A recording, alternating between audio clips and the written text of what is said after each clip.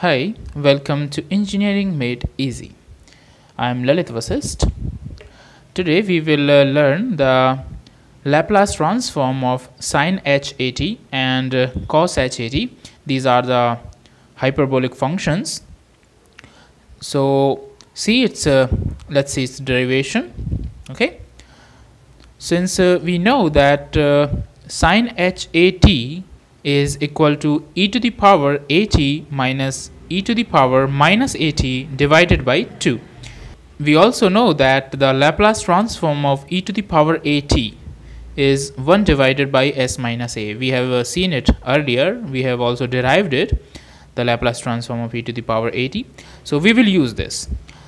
So the Laplace transform by linearity theorem, we know that if I want to calculate the Laplace transform of this sine hat, then we can write this Laplace transform of this as half. This half is taken out, and the Laplace transform of e to the power at, this minus Laplace transform of e to the power minus at. Okay, I have just used the linearity theorem of Laplace transform, and Laplace operator has been used with these two.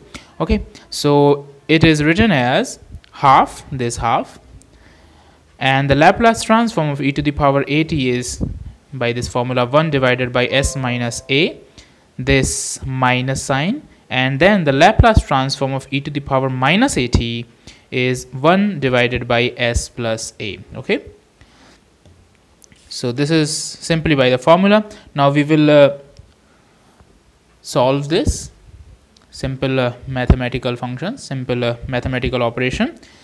This can be written as, just take the LCM, s plus a, s minus a, and just solve it.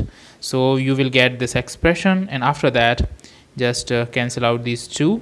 Okay, and you will have the Laplace transform of sine hat as a divided by s square minus a square. It's quite simple.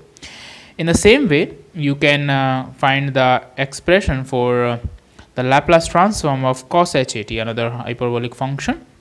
So how to do this? We know that the coshat can be written as e to the power at plus e to the power minus at divided by 2. In sine hat, it was just minus sign here, and everything is same. Okay, so just take Laplace operator. Let's take Laplace transform of both sides. So its Laplace transform would be, just open this using the linearity theorem.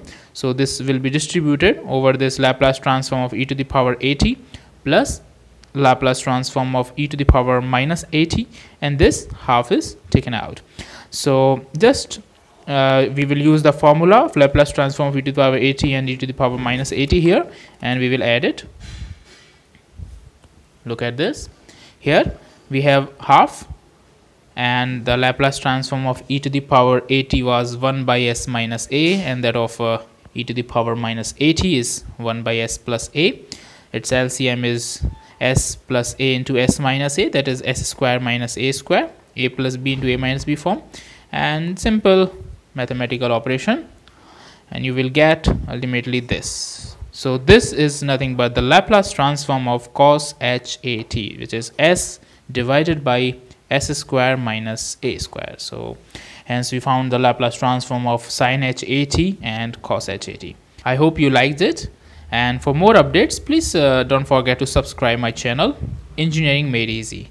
And also for more details, you can visit my blog also, www.engineeringmadeeasypro.com. Okay, so you can find its link in the description of my video, so you can check it.